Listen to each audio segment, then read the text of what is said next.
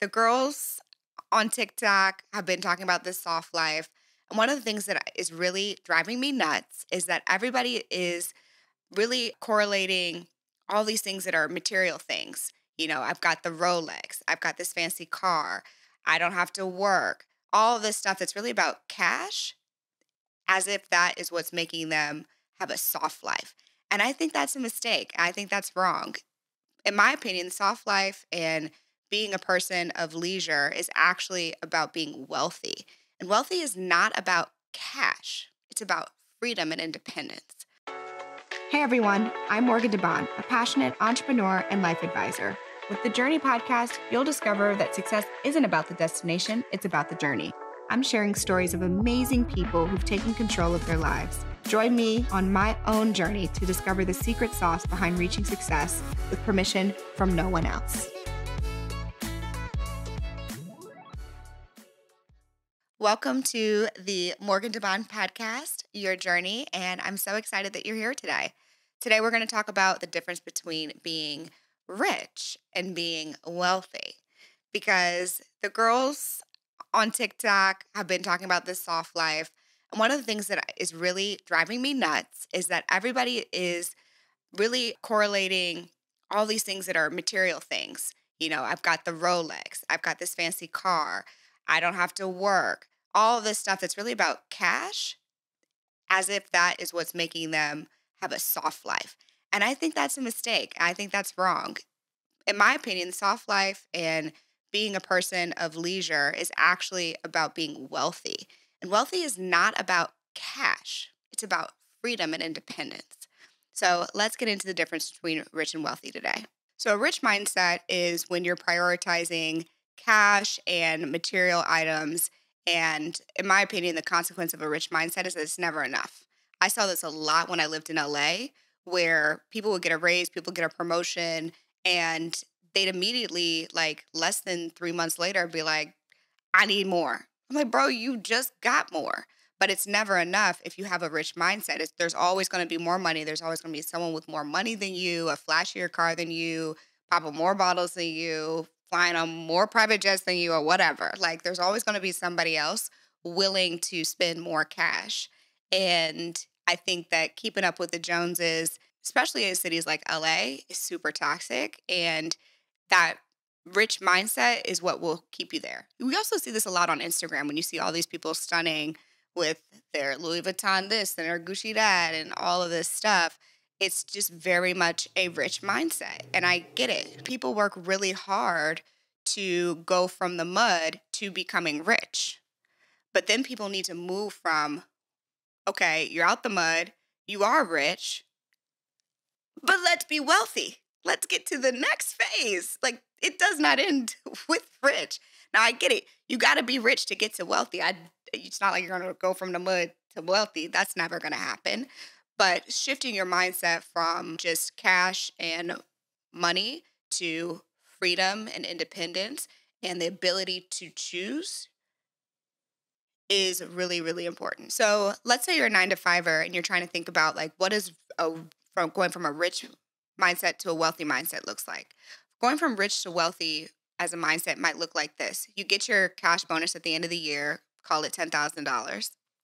And rich you would be like, I'm about to go to Nordstrom and I'm about to buy those pairs of shoes that I wanted. Like, what are you talking about? Or I'm about to go to Sephora and I'm about to rack it up, right? And I'm going to treat myself.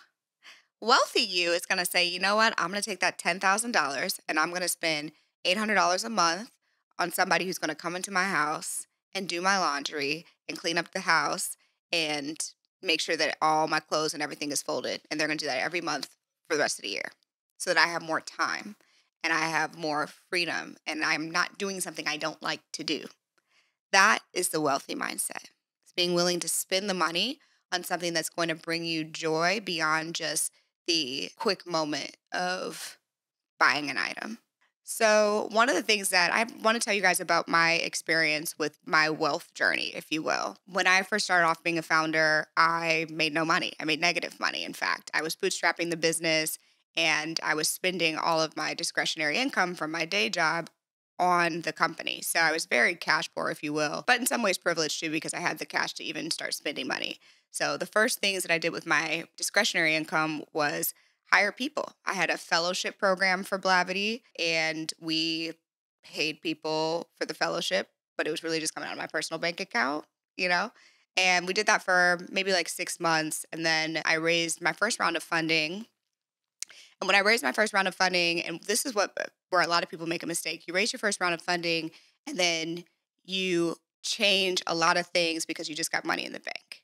And what I did instead, and this is the wealthy mindset, is that, okay, now that we have money in the bank, how are we going to 2x this money?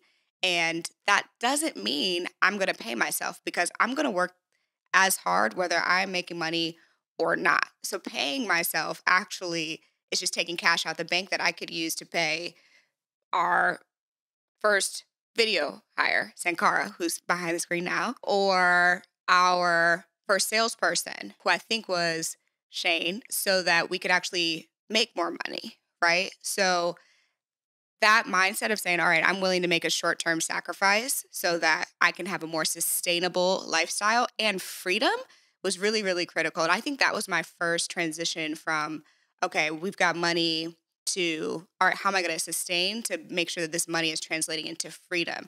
And when I say freedom, I mean the ability to choose. When you spend all this money, sometimes you get stuck in a lifestyle and then it's hard to go backwards, right? So I kept my roommates when I first raised money. Then when we moved into an office, I lived in the office. We had one side of the office was the office, the other side was my bedroom. And even then, my co-founder, Aaron, who was in business school at the time, he would travel down from business school and he would stay in a loft that we built in the room. So we had a lot going on in a very small space, but we were using every piece of like dollars that we were getting from revenue to invest in things that were going to change the trajectory of the business. The other thing that was interesting was I was using the company's money basically so that I could just exist. But like, for example, the company paid my rent, but I didn't have to take a salary, right? And here's the thing about taking a salary, and you can do things like this. I mean, maybe it was legal, I don't know, but clearly we made it, so it's fine. Don't come for me, IRS. But basically, instead of taking a salary, which I'm taxed on and the company is taxed on, you're paying double taxes. I just said, cool, I'm not going to take a salary, but Blavity will cover my rent because it's the office. Food I'll pay for myself and all these different things. But for the most part, my career, my life, and everything was all together. And I was willing to make that sacrifice temporarily. Now, eventually, we outgrew that office pretty quickly. I think it was like maybe less than a year. We got a bigger office, I think we got a little hood rich. So we started buying all types of stuff. I raised about $6 million, maybe a little bit more, my first round of funding. And then that's when I started to take a salary for the first time. That was like significant. But even then, I think my salary was barely like six figures, like maybe like $110,000. Now, mind you, we had millions of dollars in the bank. But again, that willingness to say, okay, we're going to keep our overhead low while we're building so that every single dollar that's invested is invested in something that's going to get us 10x return or a 5x return.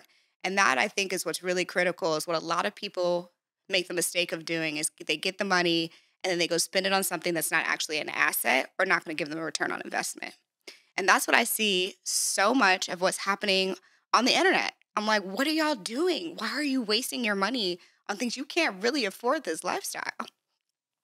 So fast forward a little bit, obviously my business has done really, really well. And I'm at a new place where, I'm not just paying myself barely six figures anymore. And we could afford that. So I got my wealth manager for the first time. And I was meeting with him. And, I have multiple businesses. I have my Debaun and Co business. And then I have, Blavity, of course. And then I do brand deals and all these different things. So I was meeting with him about my finances. And I was talking to him about some of the brand deals that I was doing. And he made a really good point, and it was the first time that I'd heard someone really explain it to me this way. But he was like, you actually need to shift your mindset from wanting to get cash to wanting to get assets, because you're at the point in your life where more cash doesn't actually change your trajectory, but having more assets gives you the freedom to leverage to do the things that you really want to do. And he had me do this exercise, which I really encourage everyone to do, and I tell everyone about it, which was write out if you were just like as rich as you could possibly imagine, write out what you actually would do in a day, what you would do in a week, what you would do every quarter, what you would do every year. So your vacations, if you want a chef, if you want a driver, if you want to have someone do your makeup every day, if you want someone to pick out your clothes every day, if you want people, like whatever you view as freedom and enjoyment and leisure, write it out and then go look up how much that actually costs you to have. What was really interesting about that exercise was that I thought it was going to cost me probably like 2x what it actually would cost me. And then the next thing that he had me do, he said, okay, how much money do you think you're going to need to have to be able to afford to spend that every year? And what was also really interesting about that was the lifestyle that I wanted really only wound up being about like $50,000 a month. Now, $50,000 a month, don't get me wrong, is a lot of money. 50,000 times 12, you got to be making about $600,000 a year post-tax cash. Like you're in the top 1% of the 1% of the 1%. And I recognize that. But when I found out it was only $50,000 a month, I was like, I think I could get there. Like, I don't think I need to wait till I'm 50 to live this life if that's really what I want to do. And what was really fun and I think so freeing about that was this is the next part that I thought was like, oh man, you got me with this. And first of all, shout out to Adam, my wealth manager. I'm going to give y'all his info. He then said, all right, let me build a financial model for you. And him and his team said, okay, cool. If you get $10 million in cash, this is what it looks like when we invest this cash. This is the distributions of income that you can expect to get. This is how big it will get over a 15, 20-year period of time. And then I saw those numbers, right? So let's just assume a 10% return a year on $10 million. That's a lot of money, right? That's $1 million. Like, just so y'all do the math real quick, that's $1 million if every year. And he's like, and so if you just said, cool, you're going to spend your interest every year, you basically have your ideal lifestyle. So Morgan, we just need you to get to $10 million in cash or $10 million of investable assets. I was like, bet, like, I feel like I definitely could get to that, right? And then I said, okay. And I was having them model out also what would happen if we sold the business. Like if we sold Blavity, what would it look like? What would my finances look like? I'm not selling Blavity. Don't go start rumors. I still own it. I'm still here. Okay, let's move past that for just a second. So let's say we sold Blavity and my take home was more like $30 million. Then he showed me the math on investing $30 million. I was like, yo, why do people work? Like there are people for sure that are making, like athletes that are making $20, $30 million, all these different. And then I see the interest. I'm like, what is going on? And what he was trying to show me was being wealthy is about making smart decisions about your assets. But you can be rich and literally still be broke. But you have to have a abundance mindset and you have to be patient in the short term, but not for that long, right? And I look back at a lot of decisions that I've made in the last few years, and I've probably wasted probably like $300,000, $400,000 in cash on just random things or, investments that I've made that I know probably aren't going to pay off and just different things.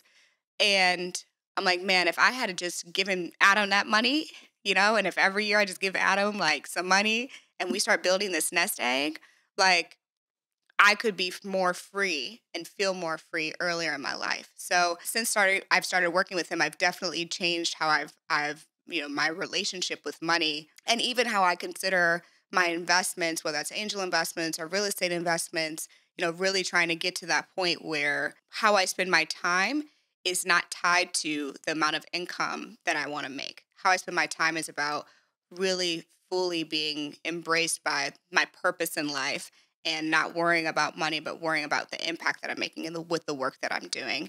And if there's ever a time in which I want to step away from working, it won't matter. It won't actually change the quality of life or the freedom that I have with my time. So I hope that this helps you guys and inspires you to also build that wealthy vision for yourself. And it doesn't have to just be about cash. It really could be about freedom and time. And that's what it meant for me, was like, I don't want to think about doing my makeup. I don't want to be thinking about what I'm eating. I don't want to drive. I don't want to do these things. I do them, but I don't want to. So let me envision a life in which I don't have to. And let me figure out what I'm willing to sacrifice today in order to get there in the future. So hopefully you enjoyed this episode. Look forward to seeing you next time. Thanks for listening to the Journey podcast. If you enjoyed this episode, make sure you leave a review and head to our Instagram and YouTube to leave a comment. I look forward to hearing how this podcast has made an impact on your own journey.